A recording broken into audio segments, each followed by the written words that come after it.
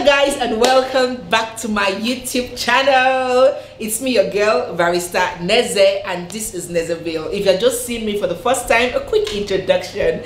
My name is Chineze Adaize. I am a banker, a barrister, a YouTuber, a wifey, and a mom of 3 soldiers. So in this channel we do a lot. We talk about marriage, we talk about law, parenting, banking, trending issues. We do vlogs, we talk about, in fact, everything fun, educative, and enlightening you would find on this channel. So if you're not subscribed, what in the heavens are you waiting for? Hit that subscribe icon and join the fam, and do not forget to turn on your notification bells so when I make a post you will be the first to know. So today's video is one of those trending issues, trending topic videos where I'm going to be giving you guys facts and critical analysis of a trending serious issue. And you guys know that due to my knowledge as a barrister, I'll give you the best insight into all those kind of things. So without dragging this intro much further, let us go right into the video.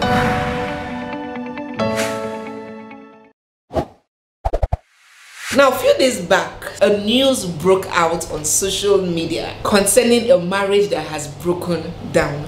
Now, this issue made it to the news because the 2 people involved are 2 famous, somewhat in the limelight people. I'm talking about the former Minister of Aviation, Femi Fani Kayode, popularly known as FFK, and his now estranged wife, Precious CHIKWENDU. Now, Femi Fani Kayode, I think we'll just stick with FFK so I don't bite off my tongue. Now, FFK is a former Minister of Aviation and he has some history. But let us not go deep into his political history, his money laundering charges, his arrest by EFCC, and all those dirty things that happened in his tenure and after his tenure as a politician in Nigeria. Today, we're talking about something more personal and family oriented. Now, before this marriage news broke out, as if to say his chi said it is time for the world to see this man. Few days back, before the saga of the marriage, he was in the news for yet another bad reason. He was seen on live television, on camera, verbally assaulting a journalist. If you haven't seen that video, he even admitted on his own that he has a short fuse. Now, if you haven't seen that video, let me just play it very briefly. Watch. I'm saying this on live TV. What? No, put that thing down. Let me address. What type of stupid question is that? What type of stupid question is that? Bankrolling who? Do you know who you are talking to? I will not take any questions from this man. What type of insulting question is that? Do what? Who can give me money for anything? Who do you think you are talking to? Please don't insult me here. Okay. Very stupid. I could see from your face before you got here how stupid you are. Don't ever talk to me like that. Who do you think you're talking to? You have a small mind, very small mind. I've been in politics since 1990. I've been locked up how many times by this government? Suffered. I spend, I don't take. And I'm not a poor man. I've never been, and I will never bankroll who a former minister, a lawyer. Don't ever try that with me again. No, don't, please. You see me well. Don't ever. All right? I have a short fuse. Okay. Wow. Do you know who I am? Typical politicians' words in Nigeria. Who made them who they are? Well, let's not go into that. Now, let me talk about the history of this marriage so you can appreciate very well where I'm coming from, my perspective, and why I am going to give things out the way I'm going to give it in this video. In 2014, news of their marriage broke out on social media, and trust me, everybody, a lot of people were taken aback.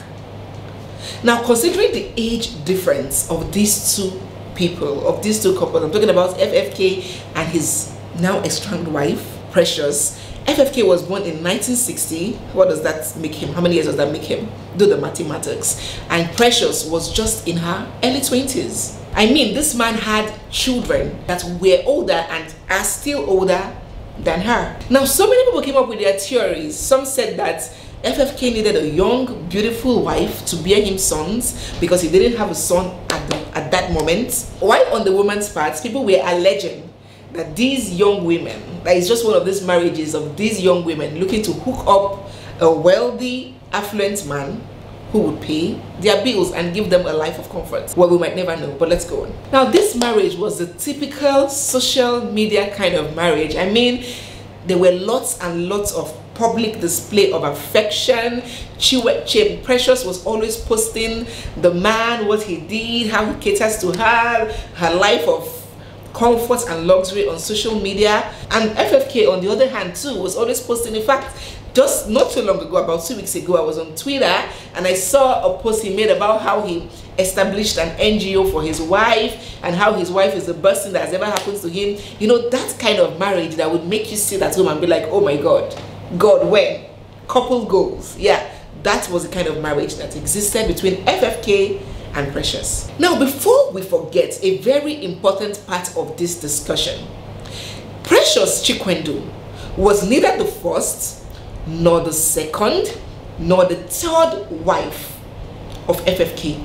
She was, as a matter of fact, his fourth wife. Would it interest you again if I told you that the marriage between FFK and these 3 previous wives didn't end because of a spouse died or something happened? None of these wives passed on or died as to say, okay, that is the reason why the marriage came to an end.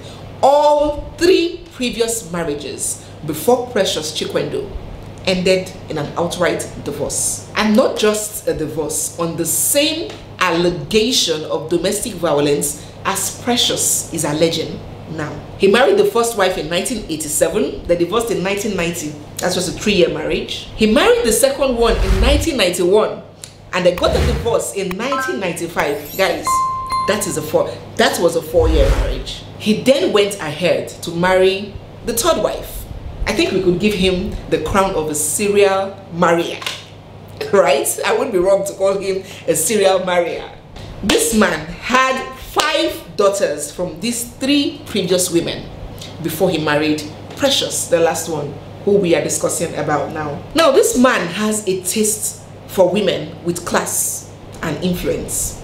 Don't be deceived to think that because he's a man of influence, you know, the whole Nollywood thing, he must have gone to a poor woman to marry, or he fell in love with a woman, an indignant woman. No, this man targets women who are in his class. These 3 previous women before CHIKWENDU, Precious, were older, more matured, more affluent, more enlightened than Precious CHIKWENDU. And all 3 of them came out with the same allegation of domestic violence, that FFK beats them, physically abuses them. I know that we do not judge or shame anybody here, but trust me, I am very moved to ask. I am very, very curious to know what drives women who have seen that a man has been previously married several times and the ex-wives come out with the same story. What drives these women to marry these men? I often wonder. I never stop wondering. I have never been able to decipher how it doesn't repel or scare women to marry men who have had 2, 3, 4 wives before them. Now, I'm not talking about something like, okay, fine, we say the African culture, a man is free to marry a number of wives, just like the Alafi of Oyo or the Oni of Ife, where they have, and these wives are still married to them. That's different. These women are still married to them. The Alafi of Oyo has many wives. He says he has up to 5 wives, beautiful young women. They all are still married to him. That is a different case. I'm talking about where a man is married to a woman. After 2 years, she runs away, the marriage breaks, he marries the other one runs away, he marries the third one, the marriage breaks. What gives women the confidence to marry such a man without a red flag being raised? Or without you asking yourself questions? Do they ever ask themselves, why didn't it work out between this man and all these women? And why do I think that it is me that is going to work out with? How possible is it that the problem in that marriage was with all the women except that man and not that man? Don't they ever ask that in a culture as peculiar as ours, where we still shame divorcees, we still look at them like failures, like women that couldn't, you know, keep a marriage, you know, the African syndrome of a divorcee, And these women were able to dam the consequences, dam the shame, and still leave a young, affluent man. Doesn't that raise any kind of suspicion? Maybe these women that marry these men that have been previously married to 3, 4, 5 wives before them are under the illusion that they can change the man. Or once there's money, you can tolerate anything.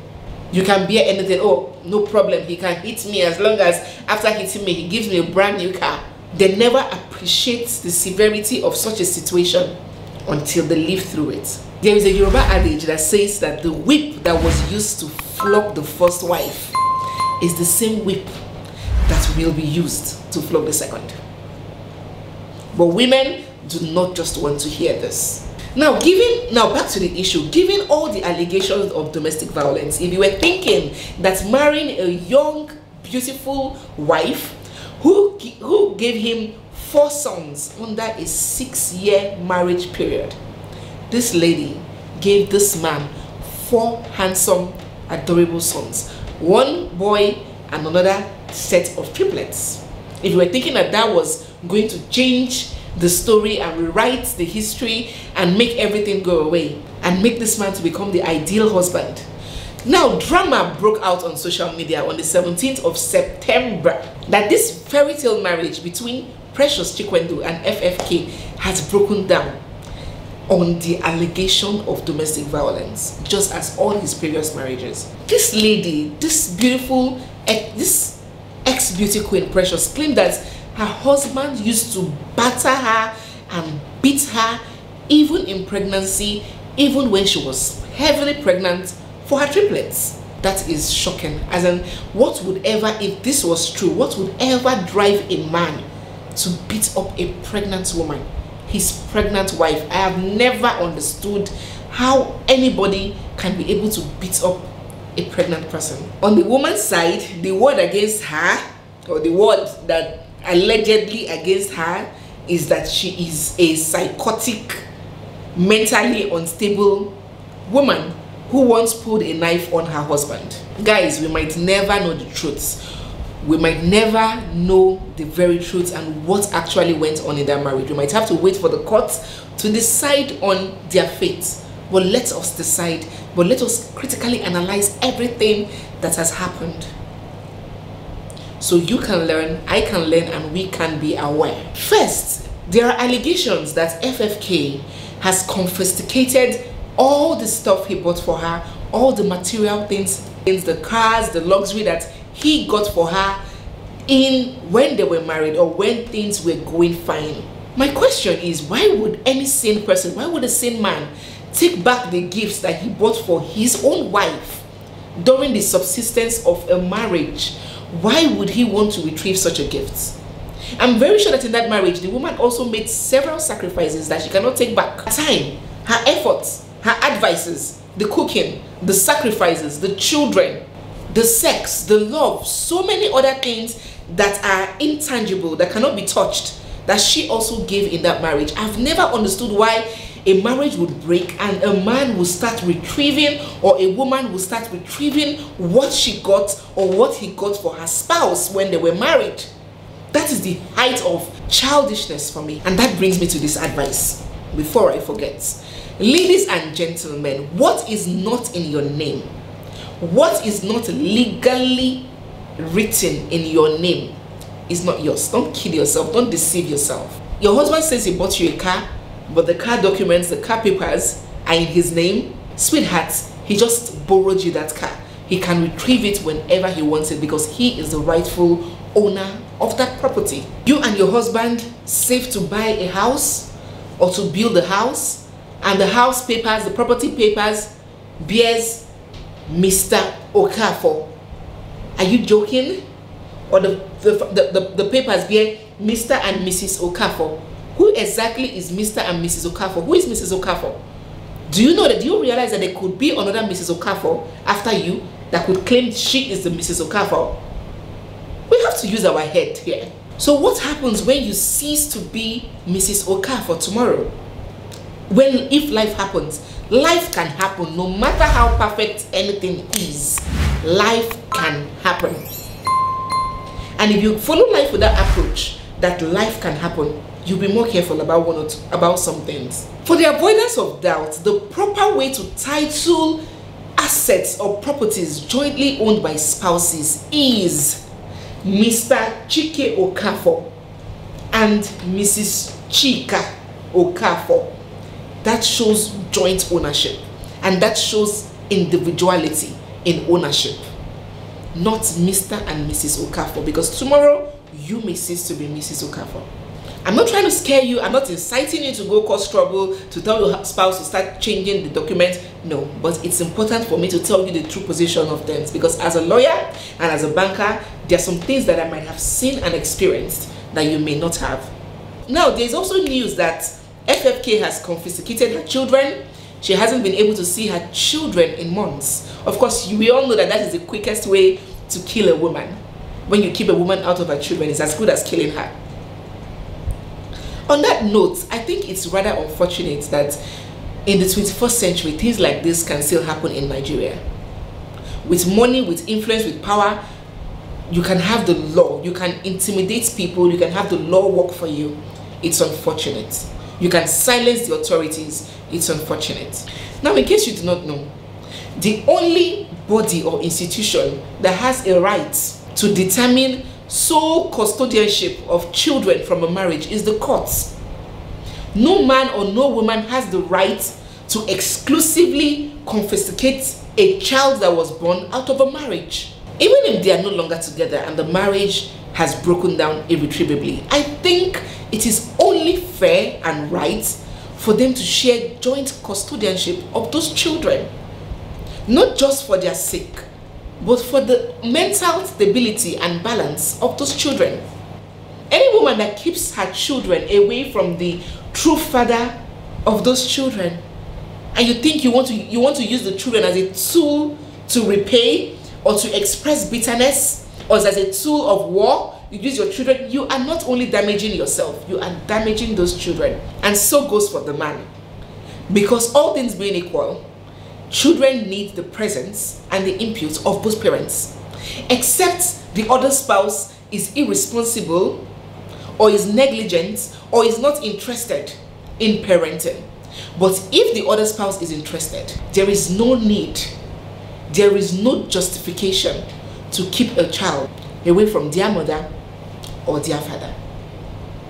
Because a woman who is a bad wife can be the best mom, and a man who is a bad husband can be a good father. So do not judge your relationship, the relationship you have with your spouse, and interpret it to the relationship that he would have to his child or her child. Now, let me assume, I'm not taking sides here. As I said earlier, I do not know the intricacies of what happened or the truths or true position of everything that happened. So I'm not apportioning blames. But if it is true, if these allegations of domestic violence is true, I want to applaud that lady for stepping out, for sacrificing everything, the comforts, everything, the affluence, the name, her pride, her shame, and leaving that marriage. It is not an easy thing to walk out of a marriage, especially in a country as judgmental as Nigeria. I even applaud her for leaving her children first to be alive. Because when you are dead, you cannot be dead and be a mother. You have to be alive to be a mother. You have to be alive to be a wife. So when you're in a situation that threatens your existence or your life, the first thing you should think about is how to save your life. Do not say, I am staying because of the children. Because when you are gone, those children will have no mother. So you end up losing on both sides. We were all aware of the news that broke out last week of the Ghanaian pastor that murdered his own wife in cold blood. That woman is neither alive, nor a wife, nor a mom. She is none. So I want to applaud that lady for the boldness to walk away from an abusive marriage. Domestic violence is not a topic that should be treated with rubber gloves. It is very serious. Women and men lose their lives every day to domestic violence. And if it were in saner climes in more developed countries, this allegation will be taken seriously and investigation would commence to ensure that at the root of this is gotten to. But hey, this is Nigeria. With money, with influence, with connection, everything would work for you. It is so sad. My stomach churns at the knowledge of the fact that even if this man actually is an abusive spouse, as his 4 previous wives have alleged, that women like you and I would still walk into a marriage with this same man without batting an eyelid. He will still go ahead to marry the 5th wife, the 6th wife, the 7th wife. How low can women get? How low can we get, women? All in the name of answering a missus. You see a man with such a history, you don't fear for your life just because you want to have a band or you want to have a life of affluence. You walk into a marriage with such a person. It is sad. I really hope, I really pray that this allegation of domestic violence is just a rumor, and if there's any challenge between Precious CHIKWENDU and FFK, I pray that it is just a husband and wife clash that we all experience once in a while in marriage, and I pray that they come back together. But if it's indeed domestic violence, I really hope that justice is served, because as long as men and women are abusing their spouses with no repercussion and no judgments, that practice will remain a thing in this country. So thank you so much, guys, for watching. I hope you enjoyed. Do drop in the comment section what you think about this whole saga. If you're not subscribed, don't forget to hit the subscribe icon. I know that you're going to love it here, you're going to learn a lot here, and you're going to enjoy your stay here. It's me, your girl barrister Neze, and this is Nezeville. See you in my next video. For now, bye.